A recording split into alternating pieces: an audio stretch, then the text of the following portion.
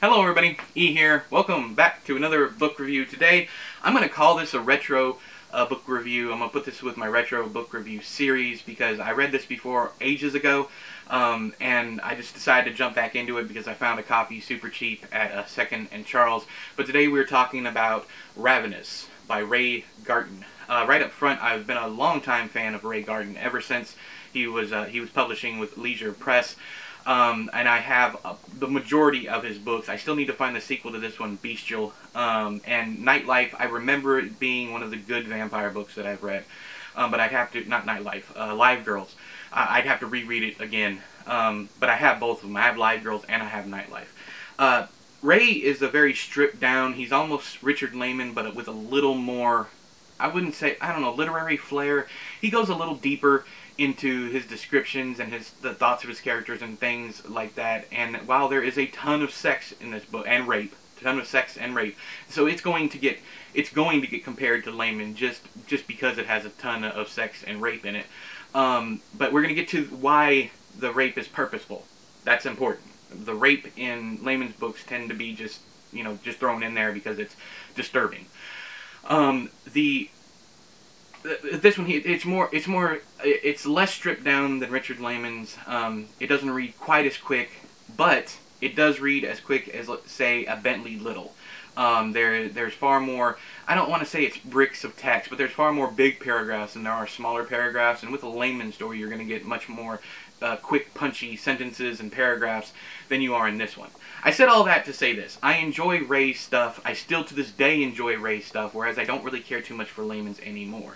In this one, the rape is purposeful because this is a slight spoiler, so if you don't want any spoilers at all, maybe scrub ahead 30 seconds. So spoilers in 3, 2, 1. The werewolf thing in here the virus is not spread with bites, it's spread with sex. So there's loads and loads of rape. It just has to be done for this story to work. Okay, that's the end of the spoilers. Let's just jump back into the review. This one, I won't say I had a lot of fun with it. It was very dark, very disturbing. Ray Garton gives zero fucks about who he kills and how terribly they die. I've always appreciated that about Ray's stuff.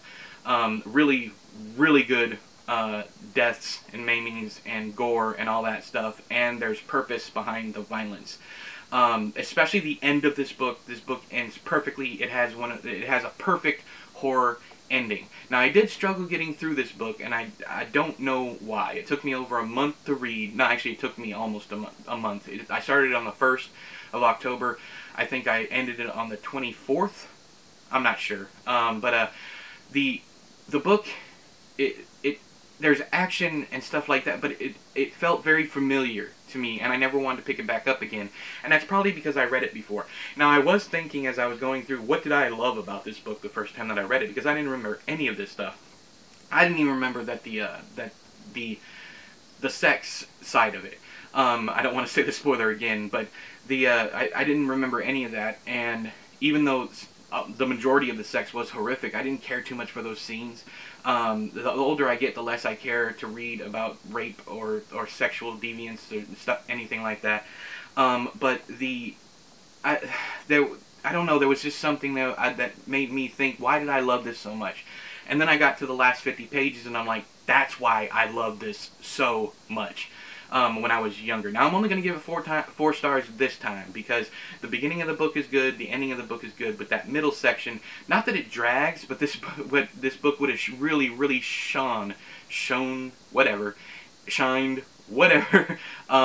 This book would have been much better as a novella, I think. That's my only criticism, that certain parts go on too long. There are some inner thoughts that don't gel with the characters, I think. There are some forced things for the plot to happen. But that's just my opinion. You may disagree. But that's all I really have for this one. I did enjoy it, especially the ending. The ending makes up for any other problems that I might have had because I love endings like this. I didn't expect it, even though I read it before. I completely forgot. I love it when that happens, when I can go back and reread an old favorite and it still be good and still be surprised like I was the first time. At least I might have been surprised. But this is one of those endings that if you've read the Edward Lorn books, the books I've written underneath this pen name, if you've read those, I think this is one of those books that pushed me toward what that author is known for, that work is known for, those types of endings. But have you read RAVENOUS by Garton? If you have, please let me know whether or not you loved it, liked it, hated it. If you did love it or hate it, let me know why down there in the doobly-doo so we can have a discussion. But until next time, I have been E, you've been you, this has been another book review. I'll talk to you guys later. Bye-bye!